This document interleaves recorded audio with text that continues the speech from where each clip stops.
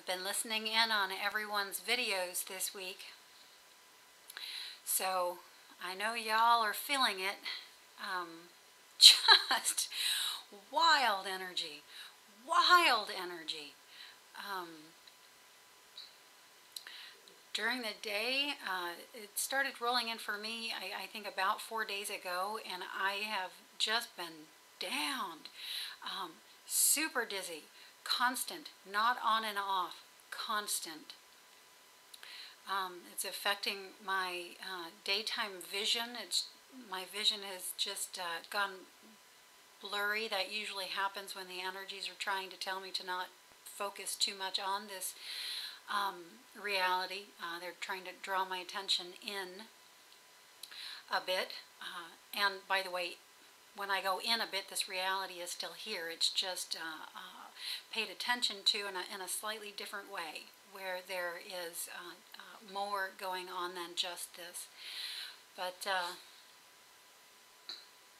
yeah, just endless for days now. In the night,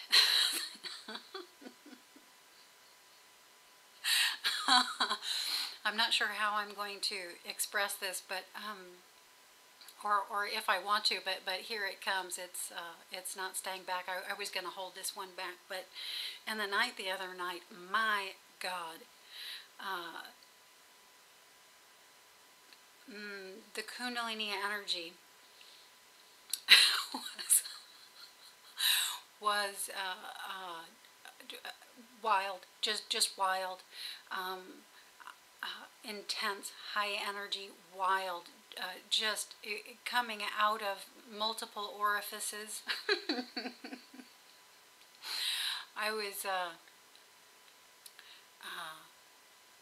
experiencing this as serpent energy, which Kundalini is often known for. The sensation of this just felt like serpents extending out of many of my orifices. It was clear to me, you know, as I pondered on this the following day, that these were releases, and not just releases, but clean releases. I won't go into much of the details about how I visioned this in visionscapes in the night. I'll just say that they were rather orgiastic in nature, and just wild, very easily. I think the reason that I want to bring this up is because these things are so easily misinterpreted. And staying in communication with many of you this week, I'm hearing from multiple people about intense daytime situations, but also nightmarish events in the night. And this is just more of the high energy, you know, being experienced and being interpreted in multiple ways. But it's important to stay clear. It's important to stay clear and to transmute anything that feels nightmarish, heavy, low vibrational, icky. It's important to transmute all of this. This is what we're doing.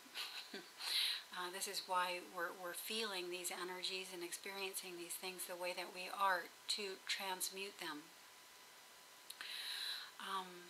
So this sort of brings me into a bit of a question that was coming in a lot some time back, but that also is very fitting for right now. And so I'll just mention that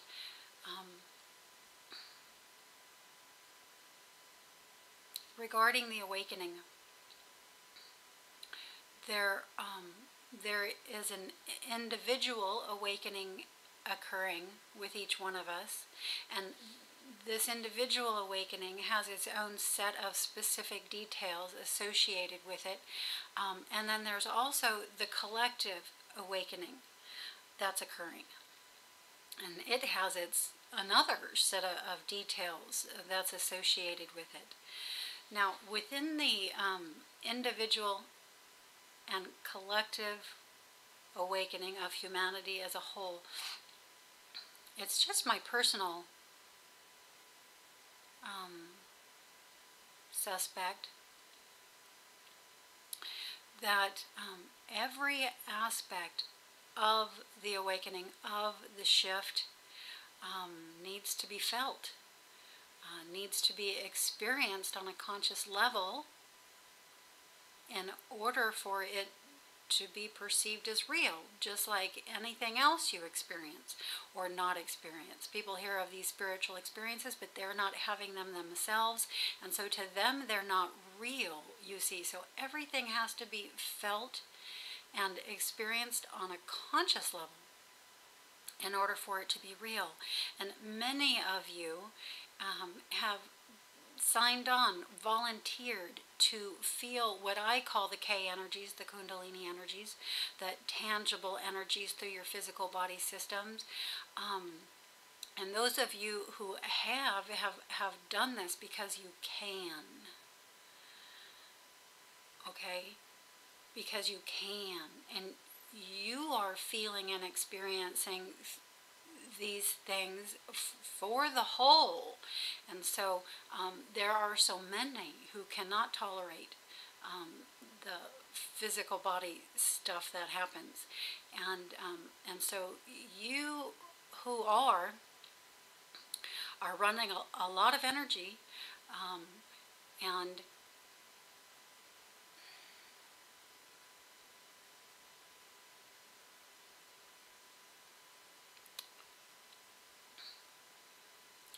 I sort of wanted to go off in another direction there, and the energies don't want me to, and so I'm having a moment.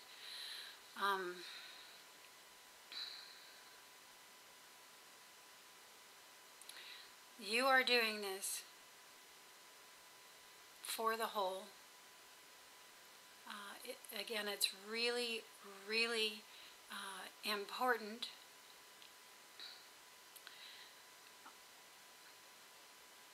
that you perceive this, these tangible energy sensations, as well as you are possibly able to vision them, envision them, picture them out, into the new reality situation as well as you're able.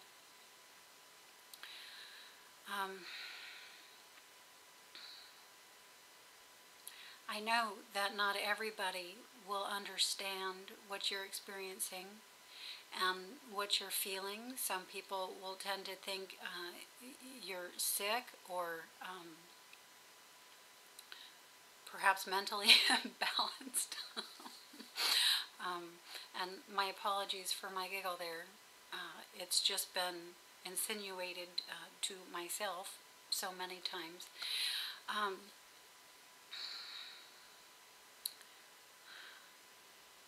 But again, it's important that you understand that you volunteered for this. It's important that you understand that you volunteered for it because it's something that you could do. And knowing this, it's again important to vision the physical body energy sensations well. Vision them from nightmare into dream. Your fondest dream. It's really easy to get into the mindset and begin to feel to release these energies rather than learn to run them. This also has to be resisted. I know the high energies are not easy to handle physically through the physical body system.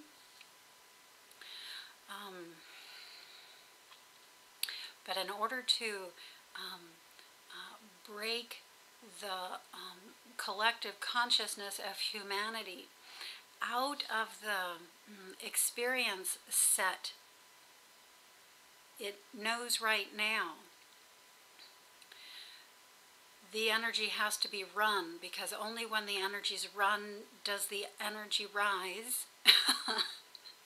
And only with the new higher, we'll say vibrational energy, is a new experience set, a new set of experiences possible. And we need to bring in the new set of experiences so that communication, for instance, doesn't stay via a computer or telephone or whatnot, so that we're able to use telepathy, for instance, instead. Okay, so that is a new experience set, and it's something that we can only bring in if we raise the energy. And the energy will only rise if you can run it rather than release it, because when you release it, you come right back down to your everyday norm.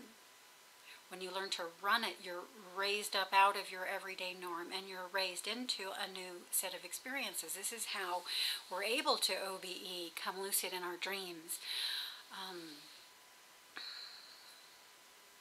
experience clairvoyancy, clairaudiency, telepathy, teleportation, all of this.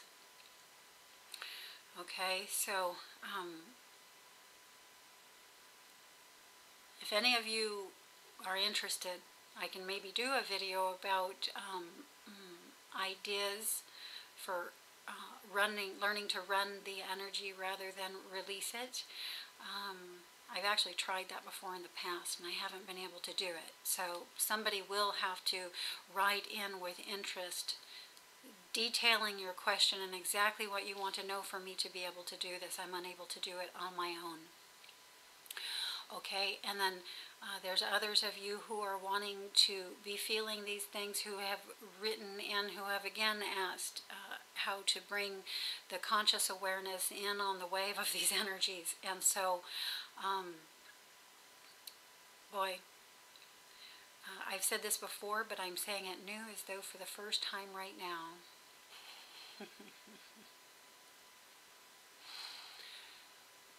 Physically, these are things that will change the physical body system enough that your consciousness may be able to tolerate being aware of these energies. Water, right at the top of the list, gang. As always, lots of water. Drink at least a gallon of water a day, if not 2 gallons. And depending on your size, more.